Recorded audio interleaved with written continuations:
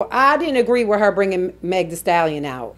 If you're trying to get the white vote, you're not going to win with that. What, white people don't like twerking? No, they don't like twerking. They don't want to hear all that rap music and stuff like that. I think that was a bad idea.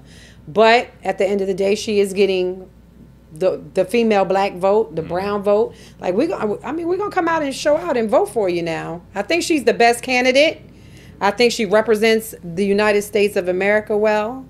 That's the things you got to look at. She speaks well. She ain't gonna be out here just trying to ignite a war because you're just ignorant.